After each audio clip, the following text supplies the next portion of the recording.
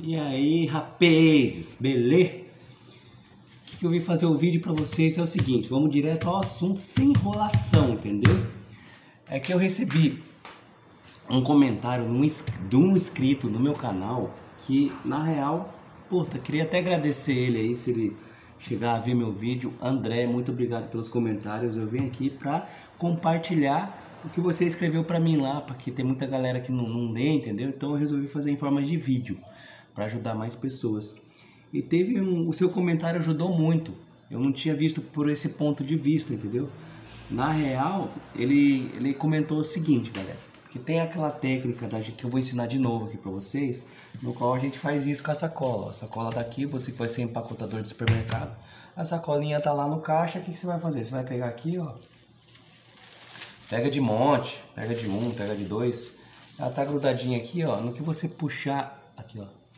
Ó, ela vai sair esse biquinho aqui, ó, tá ligado?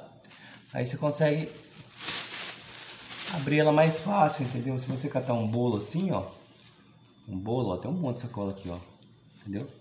Aí se você catar aquela aqui, ó, aqui e aqui e puxar, ó, ela sobe esse biquinho aqui, ó, tá vendo? Esse biquinho aqui. Aí fica mais fácil de você destacar, ó. Aí você vê aqui no próprio biquinho aqui, ó. E você vê, você consegue se destacar mais fácil para abrir as sacolas. Então, o que foi o comentário dele que eu achei bem legal e vim compartilhar com vocês. Na verdade, se você já é empacotador, você tá lá naquele caixa lá, tipo assim, fazendo toda a guarnição lá, tá? Já esperando as compras vir, o que você pode fazer? Você já pode chegar e já ir abrindo, entendeu? Já ir abrindo. Já adianta, já deixa um monte de sacola aberta, tá? Ó. Abriu, deixa aberta. Puxa o negocinho aqui e já deixa aberta.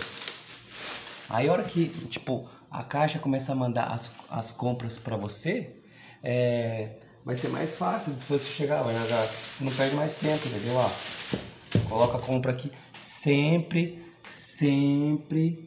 ó, a dica, acho que vocês já devem saber disso, nunca mistura produtos de limpeza com comida, galera. Nunca faça isso, tá? É limpeza com limpeza, congelados com congelados, entendeu?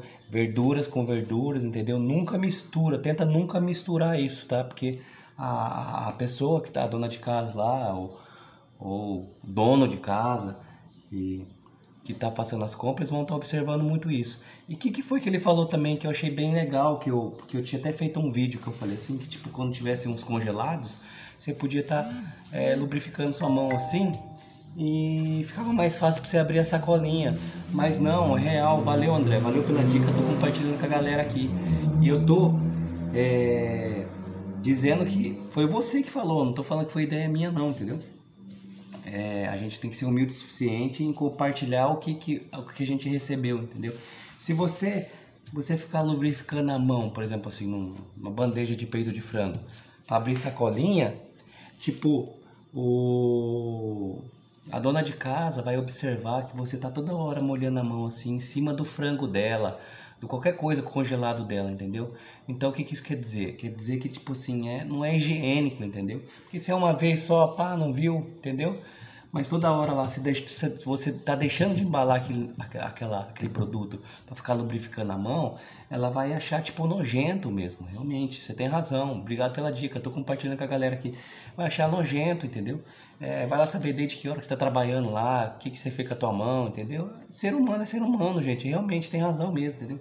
Então qual que foi a dica que eu gostei muito? Você pega, usa essa técnica aqui, ó, não tenho tanta habilidade, puxou aqui, saiu o biquinho, já pega, já abre um monte, galera, abre um monte aqui, ó, deixa um monte aberto aqui no canto, porque a hora que a compra vir, você só vai dar o trabalho de embalar, porque vai estar um monte de sacola aberta, entendeu? Só lembrando, nunca mistura produtos de limpeza com comida, aqueles saquinhos de legumes, verduras, frutas que vem pesadinho lá, né? Coloca tudo juntinho, entendeu? Nunca mistura, tenta nunca misturar.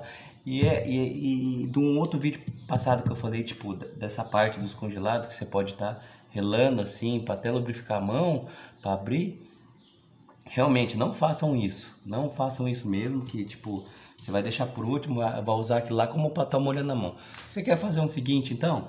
Pega um paninho um paninho Perflex, não sei se já ouviu falar Perflex, deixa ele dobradinho assim, ó, coloca assim no seu canto do caixa e joga um álcool, coloca álcool em gel, já que você tenta dificuldade, mas se você fizer desse jeito, adiantando vai ser bem melhor, entendeu? Você pá, abriu, pá, mas na hora do corre-corre, às vezes você pá, vai ter que abrir assim mesmo, deixa um paninho, um Perflex com álcool em gel, deixa ele sempre úmido, entendeu? Porque você tá relando toda hora lá no seu álcool em gel é uma coisa, você tá relando toda hora em cima de um frango, em cima de um congelado, sei lá o que for que ela pegou, realmente, se ela observar, ela fala, porra, não quero mais isso não, cara.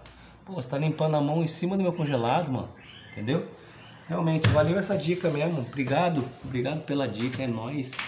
E é isso, mais uma dica aí do empacotador, beleza, galera? Ó, deixa o like, monstro, compartilha aí, que assim que eu tiver recebendo mais mensagens, mais ideias assim que não tinha passado, vou fazer de tudo para compartilhar com vocês, beleza? Valeu!